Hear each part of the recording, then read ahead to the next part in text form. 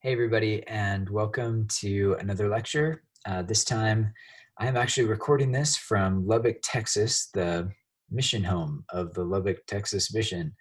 This is where my parents are on a mission, and so anyway, we ran down here because they finish in here at the end of June. So I figure this is one last chance to come get some real barbecue and see my parents before they head back to LA. So that's where you're going to get this lecture from today. So today we're talking about crimes. So this week we're talking about crimes as well as torts. And then Friday we'll do a live class where we will talk about Theranos. And this is a great modern case dealing with crimes that businesses can commit. Now, if you haven't checked yet, I would definitely go check the Twitter. This is twitter.com/profhales, because the top three right now, as I make this, the top three stories that I've got are all crimes. So the first one, this isn't so much a business crime, although it's a crime against a business. This is a guy that just thought he'd go camp out on one of the islands that Disney owns in Florida. This is Discovery Island.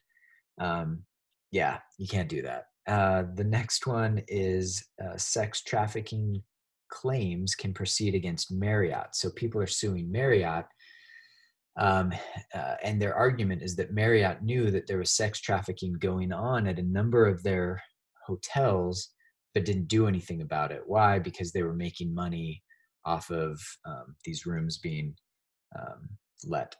Okay, and then the last one, this is fitting since I'm in Texas right now. Bluebell pleads guilty to, if you remember this, it was a couple of years ago, there was a listeria outbreak with Bluebell ice cream. And so anyway, they're getting sued over that. The fourth one is super important, and we'll get to this later. This is the U.S. women's national soccer team. They were suing because they were paid less than the men. And that case was largely just dismissed for a lot of important reasons. And so that's one that we'll definitely be talking about when we get to discrimination. But yeah, just check that out. I should probably post more of these to Facebook as well. And maybe I'll just start doing that. But in the meantime, just know I am still tweeting out stories that are relevant for the things that we're covering in this class. So definitely check those out. All right, so with that, let me jump into my slides for today. All right, so let's present this. So you can kind of see what's going on here. So like I said, today we're talking about crimes. And I think it's important at the outset to just run through this one more time. This idea that the criminal justice system has two competing and sometimes, well, often at odds, priorities, the idea of justice and mercy. And those are the two sides of the scale. Now, if we're all about justice, well, sometimes there are various reasons that you may do something that the law considers wrong. And in those instances, mercy may kind of counterbalance that. And so we have to be careful that we're all just not, straight letter of the law, jail. This reminds me of that clip that's been going around with coronavirus. It's like, you undercook fish, straight to jail. Like we got to be a little bit careful here and understand that there may be reasons that somebody committed a certain crime. Now, on the other hand, if we go around and everybody that commits a crime that was abused as a child or made fun of as a child, and we let everybody off without any punishment, well, that's going to lead to some serious problems as well. And so, again, we have this this balance in the works, especially as it comes to crimes. And there's a lot of gospel insights into this as well that I hope that you will think about and consider as you study the law. Okay, so we start our analysis of the law with this very important, with these two important elements, right? The idea that there has to be an act, a wrong act, as well as a wrong mental state, a mental state that shows criminal intent. Now, 99% of the laws are like this. And I think this is obvious why, and a couple examples will help explain this, the system that we have. For example, it's wrong to steal, right? We've got laws on the books about theft, robbery, burglary, and all of these have their own specific definitions. And but let's just stick with like larceny, taking something from somebody else that wrongfully, right? Well, wrongfully, that's the mental state. So, and you can see why this is important, because maybe in class you get up to leave class, assuming we were together this semester. You stand up from my class, walk out the door, and as you do so, you grab a pen, thinking that it's your pen. Well, it turned out that it's my pen. And so did you commit the act? Well, absolutely. You have committed the crime. You took something that wasn't yours. Should you be prosecuted and put in jail for that? Well, all of you are like, please no. And you're right. Your mental state wasn't such that you were thinking, I'm going to take Brother Hales's pen. Or, let's ramp this up a little bit. My car, like you get into a car, you thought it was yours, the key was in the ignition, just like you always have your key in the ignition. Does anybody ever do that? I hope not.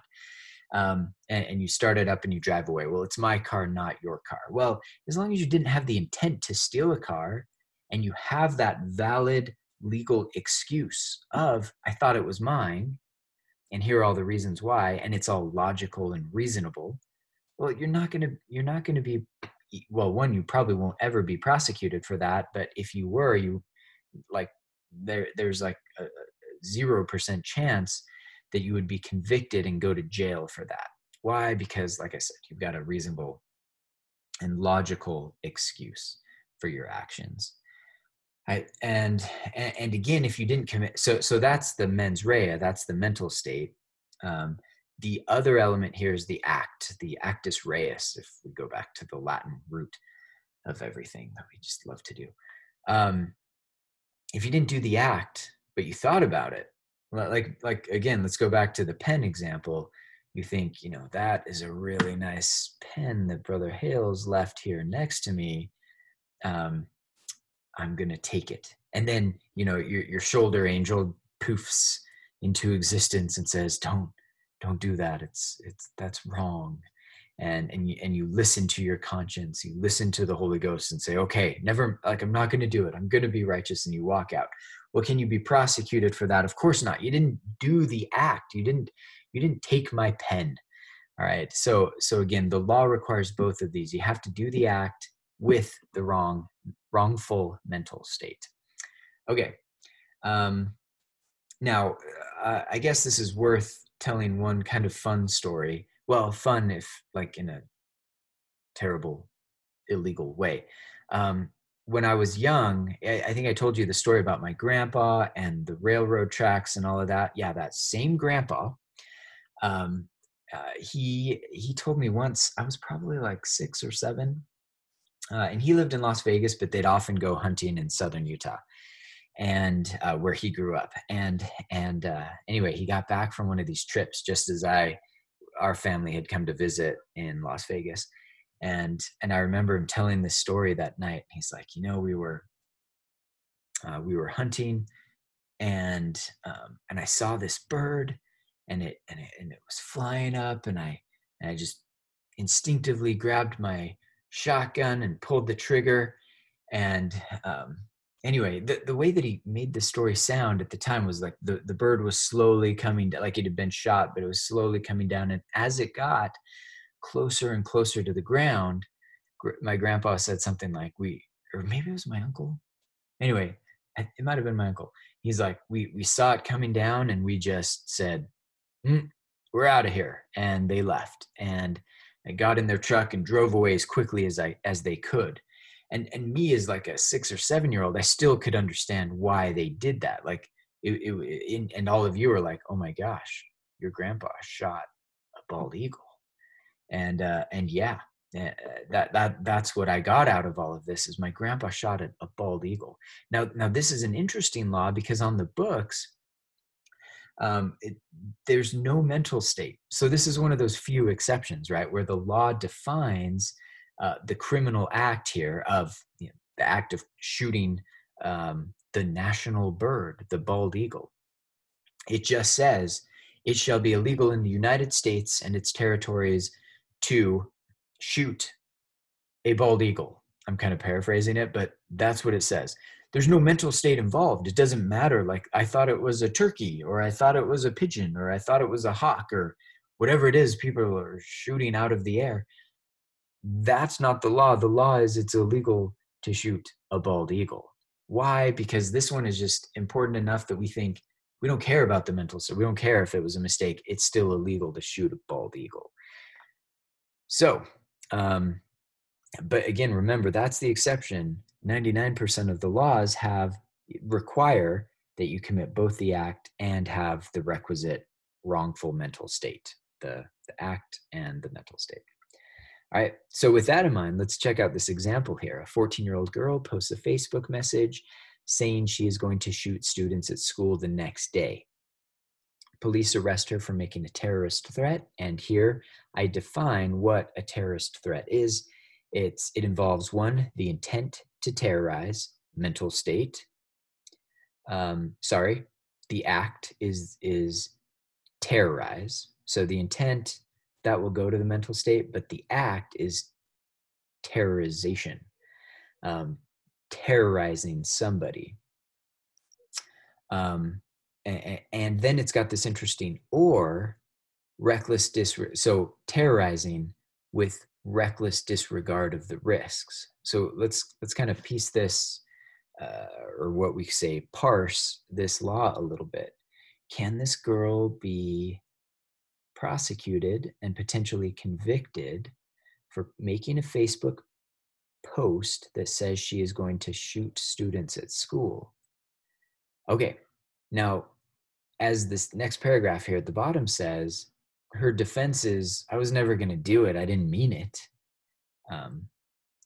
So the question is, can she still be prosecuted? Well, let's go back to this. Was there an intent to terrorize?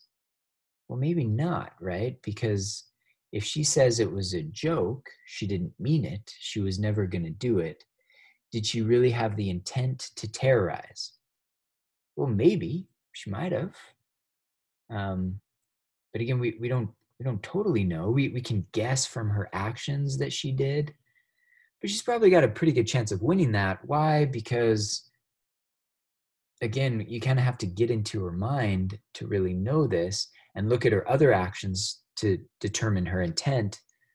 But again, if it's like once and she's a joker all the time, then she might get off on this by using those defenses. Like, I've never done this. I'm a happy, joking, jovial person. And that may get her off, except for this or, right? So it's intent to terrorize or making a terrorist threat in reckless disregard of the risks. Was she reckless? This is the other mental state, right? Was she reckless in putting a Facebook post saying that she's gonna shoot students at school? Well, with that one, I think all of us in the whole class are like, yeah, that's dumb. If it's dumb, it's probably reckless. And even if she was joking, even if she was kidding, even if she's happy and everybody should know that this was a joke, was she still reckless in posting that message on Facebook? And if she was, she could be prosecuted under this law. So that's the way that I want you to analyze these issues. And on exams, it'll look a lot like this example. I'll say, here's what happened. Here's what the law says. Tell me what the answer is. And you'll have to make a judgment call. All right. Now, all of this is important for our studies because now, and I believe this was a change under the Sarbanes-Oxley Act this is like 15 years ago. that now says that businesses can be criminally prosecuted. This didn't used to be the case. It was only the officers and directors of a business that could be criminally prosecuted. But after Enron, lots of things changed. And one of them was now you can criminally prosecute a business. And that's important for us because that Marriott case that I just posted to Twitter is this exact same issue.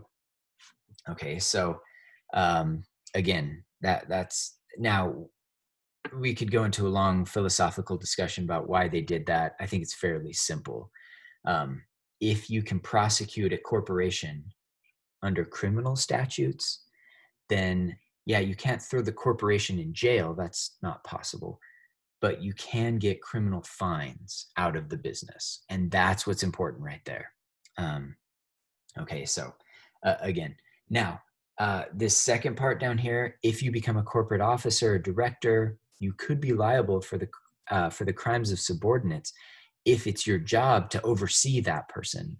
One of the best lines in Suits, which many of you are now watching and telling me about, is when Harvey Specter's talking to like the CEO of a business, and he says, you know, Harvey, I didn't know, and Harvey says, yeah, it was your job to know. Right? And the law recognizes that and can hold CEOs criminally liable for acts that they didn't even do if it was their job to know what was going on. Okay, so again, this is just something to be aware of, especially as many of you will work your way up into upper management, eventually perhaps becoming a member of the board of directors of a business. This slide, I'm just going to kind of let this sit for the most part. I could talk all day about all the different crimes, but listed in the text are the crimes that you need to know and during the exam. If I talk about a crime that isn't in the reading or in these slides, I will just, I'll define it for you on the exam itself. Okay, so kind of the main ones though that you need to understand. Embezzlement is a major one. That's misappropriation of somebody else's money, meaning embezzlement is a lot like blackmail, taking money through an unlawful way. Typically it's done through the threat of either force or bribe or some other like mental threat. That it's a big body of law.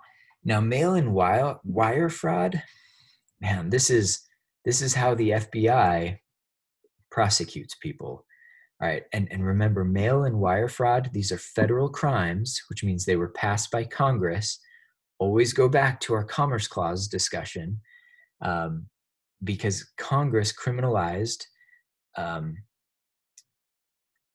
any fraud that crosses state lines. They had to do that because of the Commerce Clause, right? Like it had to have some effect on interstate commerce. And it used to be like they could only prosecute crimes that actually crossed state lines. But the law was written that the FBI, meaning federal agents, could prosecute crimes not where the crime itself crosses state lines, but where the communication crosses state lines.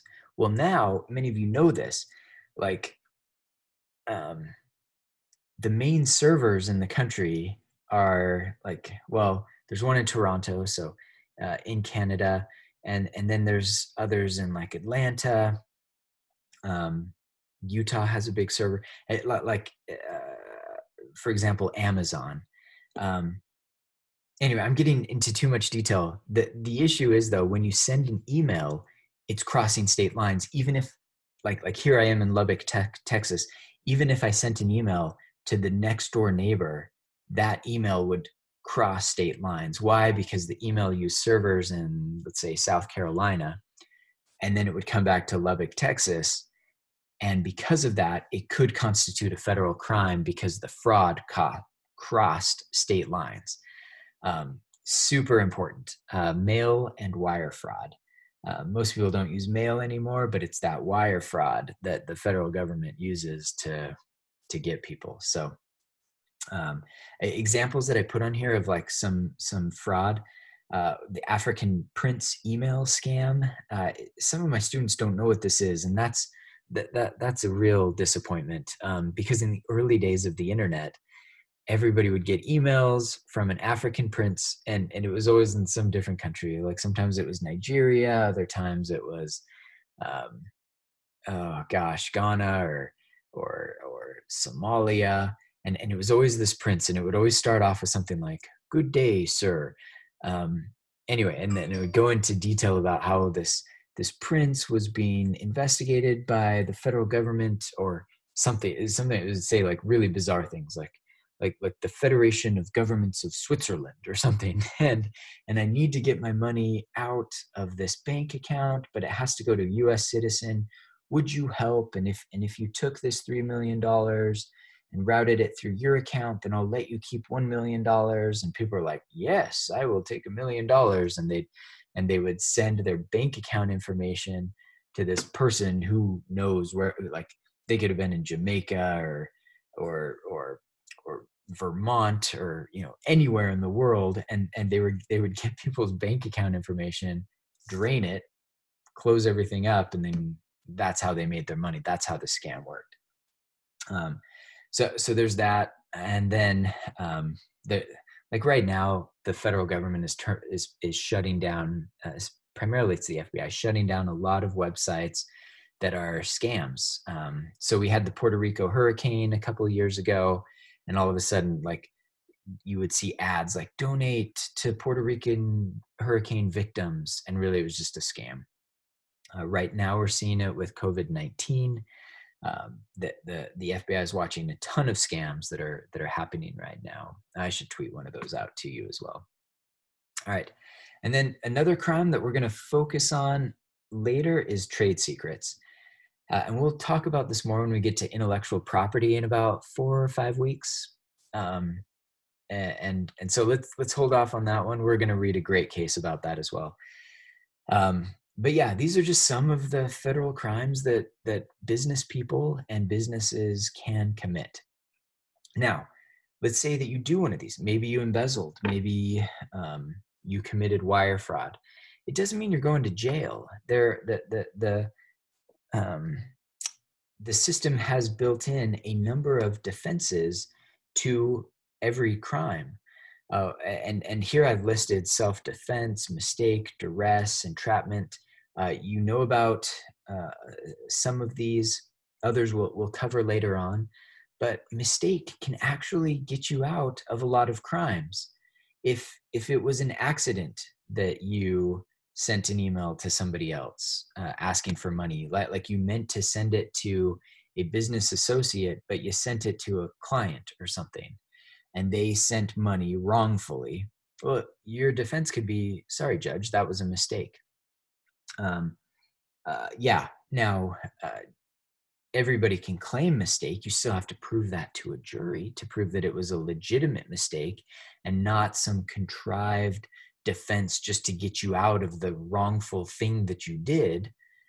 But it exists for that reason. Some people make mistakes, and if they made a mistake and that negates the mental state element of the crime, then they won't be convicted of it. Okay, so that's important. Now, duress, we'll talk more about that later. That's just like somebody put a gun to your head and said, commit fraud, or otherwise I'm going to shoot you. Like that's duress.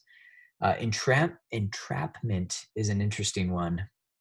This is the idea that if not for the actions of the police or some other government agent, you wouldn't have committed the crime. Okay, so I think the best way to understand this one is that like 10 years ago, there was this show on TV, super popular. It was called To Catch a Predator. And this was classic TV. This was good TV. It was like the bad guys getting their due. And what would happen is you would have a federal agent or a state police. It was often a state police. And they would get online and create a social media page for a fake 14-year-old girl. All right, so this fake 14-year-old girl, it's really like a 38-year-old man or something, but creates this little profile for Jessica Williams or something. And Jessica Williams is a 14-year-old girl, lives with her single mom, and is really lonely and is looking for friends. Well, invariably, you've got a bunch of sick people out there on the internet that want to befriend this little 14-year-old girl. And so they start communicating, and then it turns sexual. And then the police would say something like, hey, I'd really like to get to know you better. My mom's going to be out of town next weekend. Do you want to come over? And the sickos writing to this 14-year-old girl are like, yeah, give me your address and I'll show up at 6. And as soon as they would show up, the host of this show, To Catch a Predator, I can't remember his name, but he'd always be sitting in the kitchen, right? And the guy would walk in, and there's the host of this show with a bunch of cameras, and sometimes the guys would run.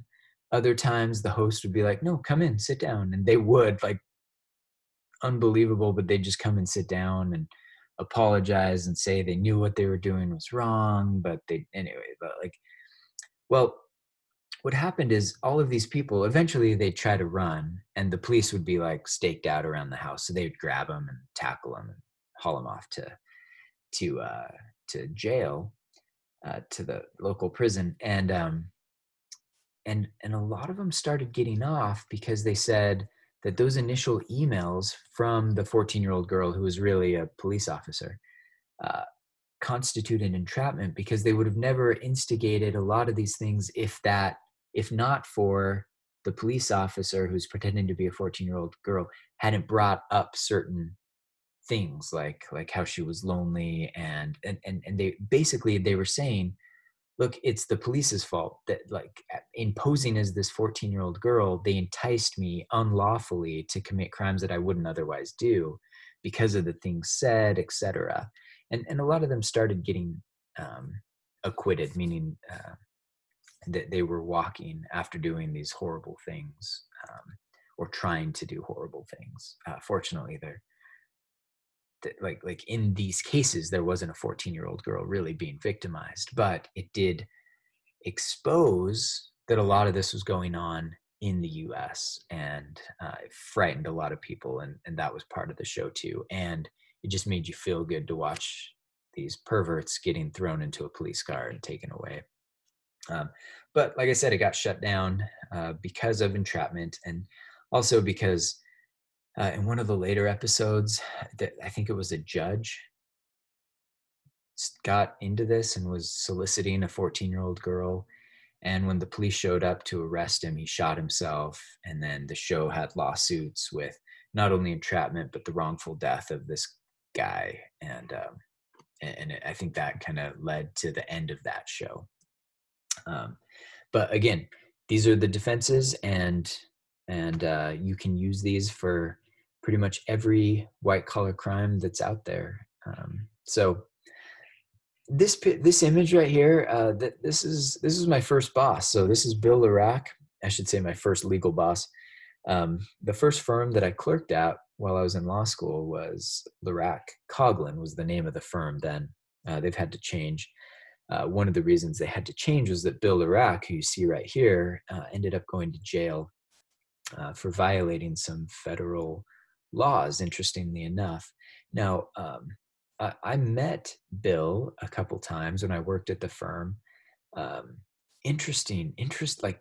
Like not a Harvey Specter, maybe more of a Louis Litt, but it's hard to like pin down who this guy is.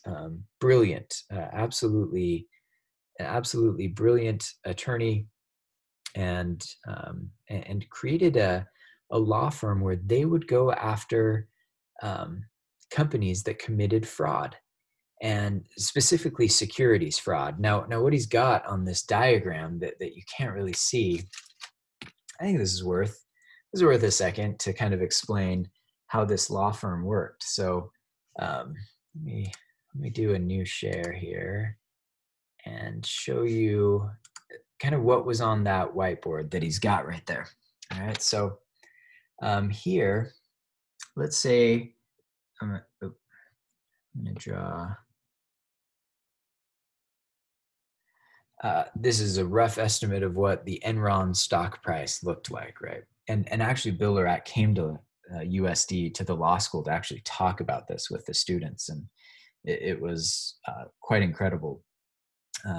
So again, here we've got Enron stock, and along these dates, you can see it ebbs and flows just like any stock.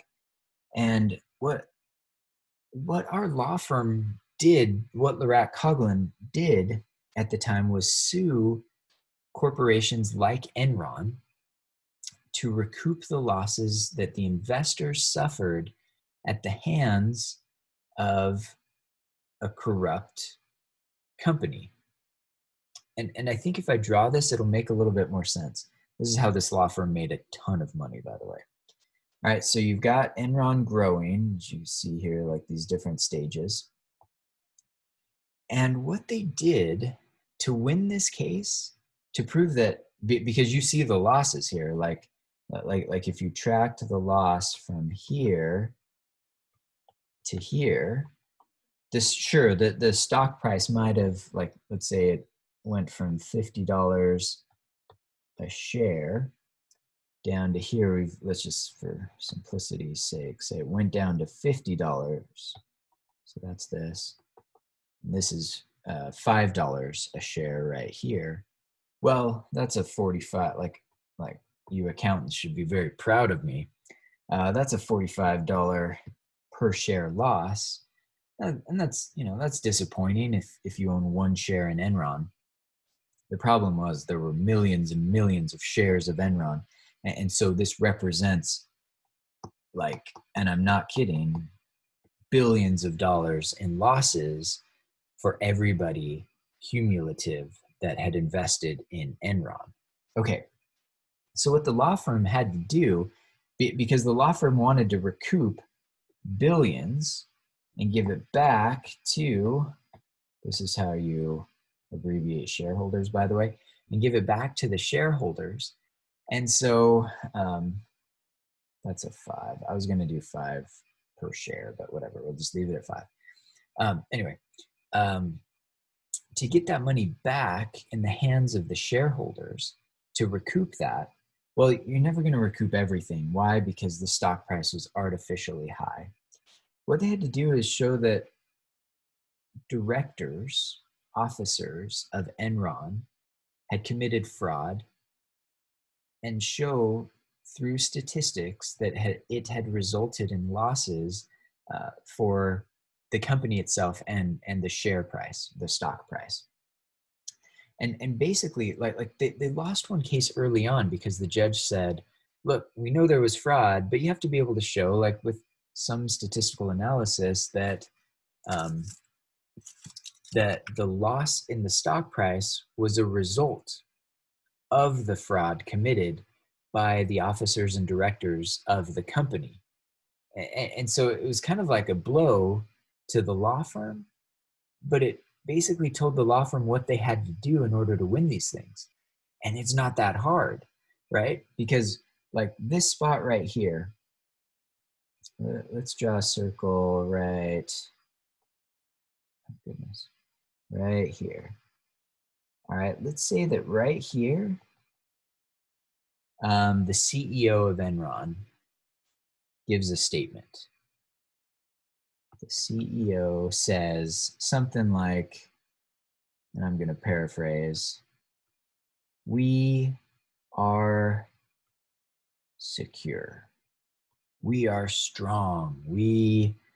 Our financial statements are accurate," right? Something that is demonstratively, anyway, it can easily be proven that it is false. So let's say right there, that's when the CEO said it.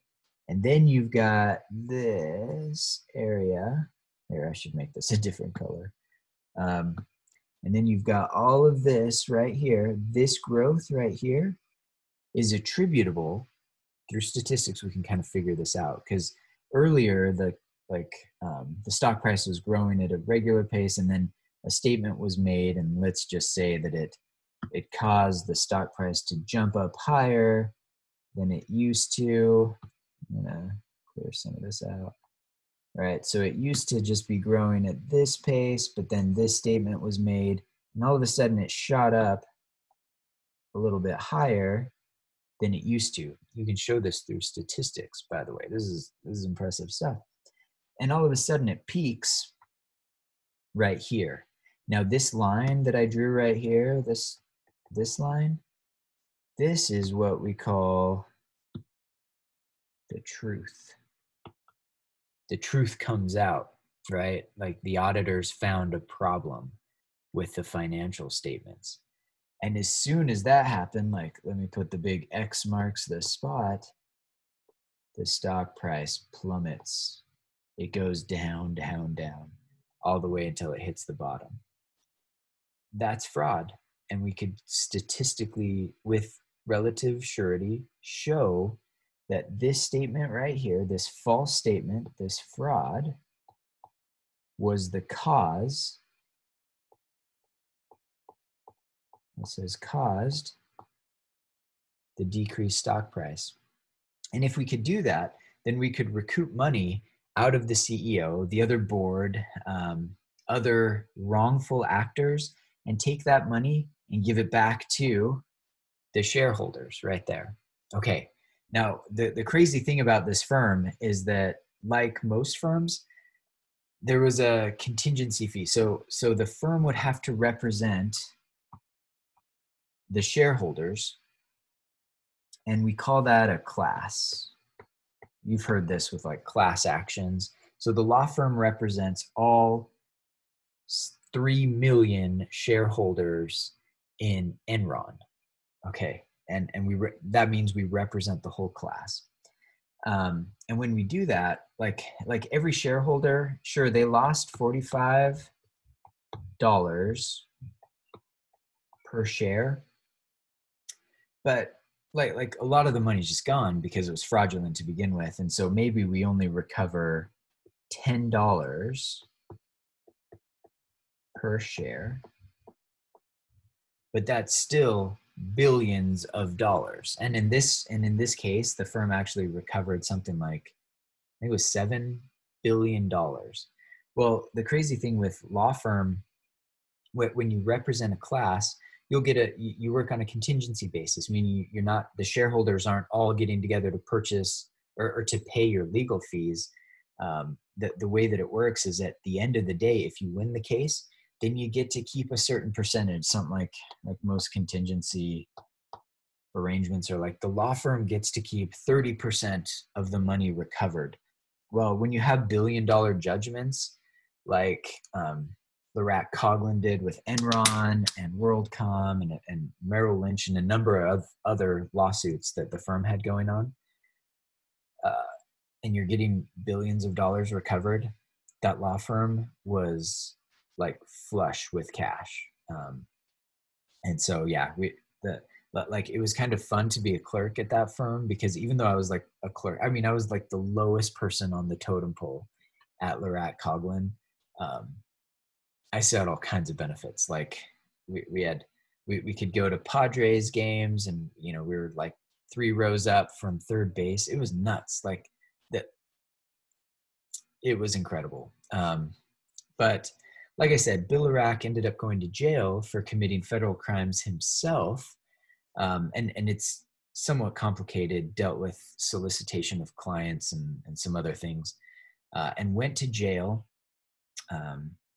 for a number of years, to a federal prison. You probably heard of like white collar prisons. It's basically where he went, got out, and was offered a job teaching securities law at UC Irvine. So if you go to UC Irvine, you could actually take a class from Bill Lerach, a convicted felon. So there you go. Okay, let's get back onto the screen here. So coming back here to, we'll jump past Bill Lerach. Theranos, let's just let's end the class right now because Theranos I'm going to save for Friday when we meet together. But these are just some questions that I want you to think about as you do the reading, the case study for Enron. I think it's just incredible, and it's recent, and it just happened, and it's like it's really like this generation's, this decade's Enron. It's that big. Um, anyway, I'm going to stop talking because I get so excited about it. But that ends our criminal law class. And so next time we'll pick up with torts. Thanks, everybody. We'll see you.